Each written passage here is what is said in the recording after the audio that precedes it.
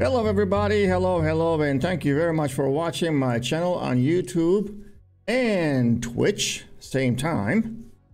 Talking about that, Twitch just announced that yesterday they are letting everybody do the restream on other platforms. No more, they are not restricting one platform, which is Twitch only, when they stream. Good news for everybody, I guess, but it doesn't affect me because I'm not a big streamer. This is Leo Coach. How is everybody doing? How is everybody doing? I'm doing fantastic. Thank you very much for asking.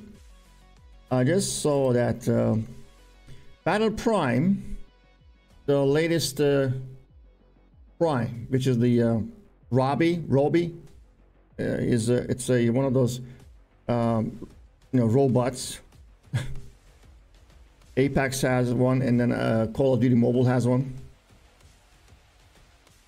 Anyways, apparently they're selling it for $99. Now, here it is. This is Robbie, and it says 80% off for some reason, and $99. This is Battle Prime. That one here, Robbie. And top, there are two items. Belongs to Modern Ops that I quit. Left is a Juggernaut.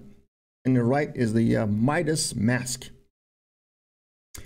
Midas Mask sold for, it started, I think, $99 too, but it's now it's selling for $70, $75. Last time I checked, Modern Ops. Gives a huge amount of armory. You know, you cannot kill this guy after you put the mask on, basically. And Juggernaut, I don't think you pay, but you pay to upgrade, I think, if I'm not mistaken. But they are very, very powerful. Now, these two are, they're sold with real money. And this one going to be sold with real money. Not in my area yet. But here's what I want to say to those new people actually worry about pay-to-win situation. I'm not talking to high levels, pros, people with a lot of egos. I'm not talking about those. Those are actually less amount of us, more of us than them, to be honestly. When you say pay-to-win, you always put yourself the winning person. Pay to win. I, as an I person, cannot win against those pay to win people. But I know you guys like to do like a 1 versus 1s or whatever. But it's a team game first. Team game.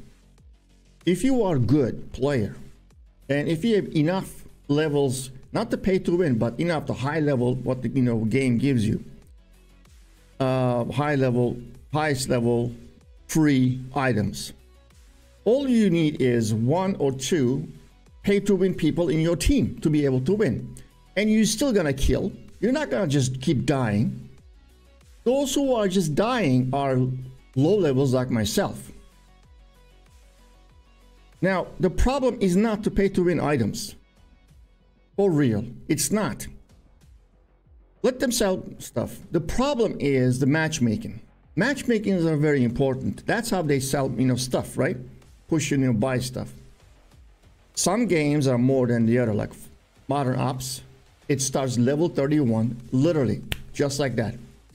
Until level 31, you're perfect with the bots or real, low level people.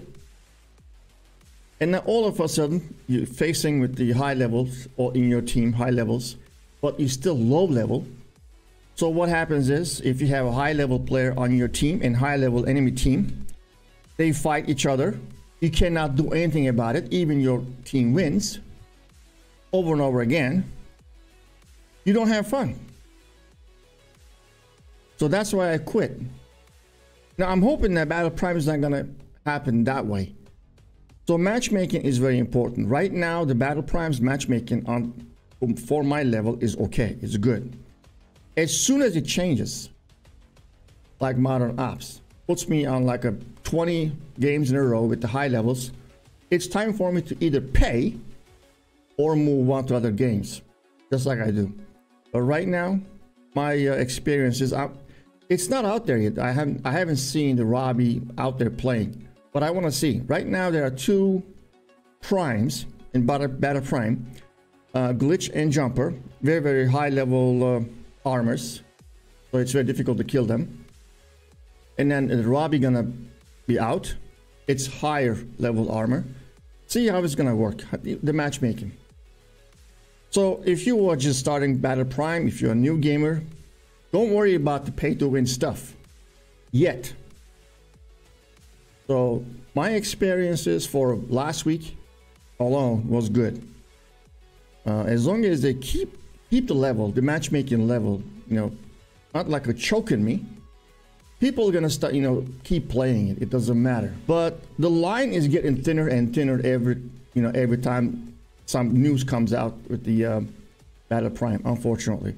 But right now, at this point, right now is okay to play Battle Prime, start the Battle Prime. It's not gonna throw you away. All the high level people, I'm telling you, you know, the good players, fast players, experienced players. I know this pay to win stuff, you know, bothers you most, more than, you know, casual players.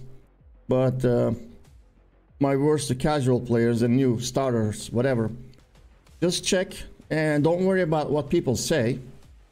Just start playing the game and see how it goes. Don't influence by those pay to win stuff, because it may not affect you at all. You're a free player because you cannot pay. It doesn't mean you should stop playing because it's pay to win. It's nothing to do with it. It affects the higher level players. Let's see how high can you get first.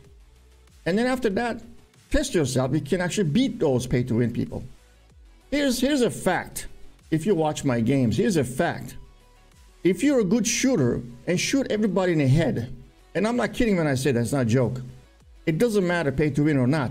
Not all the pay to win people are actually know how to shoot, because they trust their money, their equipment, and they just shoot around like this.